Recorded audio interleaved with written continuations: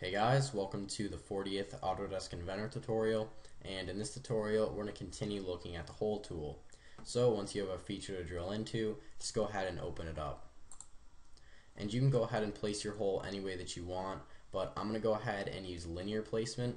So the first thing I need to do is just select the face that I want to drill into, and then two reference lines.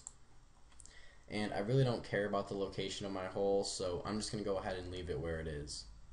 And in the previous tutorials, we've already gone over just the drill hole, the counter bore, and the spot face. Well, in this tutorial, we're going to be looking at the last hole type, which is something called countersink.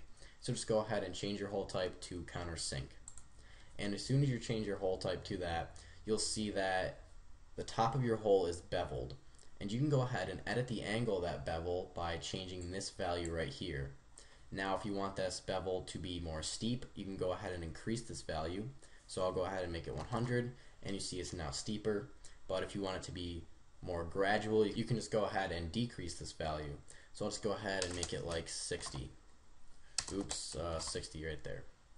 And you can also go ahead and edit the width of the top by changing this value right here. Currently it's 35 hundredths of an inch. I'll go ahead and make it a ½ inch right there, and as you can see, it obviously makes it bigger. Alright. But now let's go ahead and talk about why you would ever use countersink. Well, you'd use it if you had a screw that looked like this. And as you can see, if you wanted the edges of the head of the screw to be flush against your hole, you'd have to use a countersink hole to do this. So let's just go ahead and dimension this hole right here to be just the right size for this screw. So we're going to need to make the width of this top right here to be 4/10 of an inch. So let's just go ahead and change this value right here to 0.4. Then we're going to need to make the angle of this bevel right here 90 degrees. So we'll have to go ahead and change this to 90.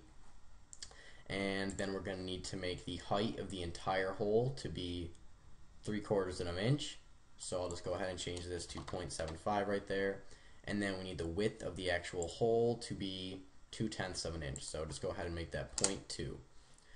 So if we had a screw that was exactly this size, then it would fit perfectly in this hole right here.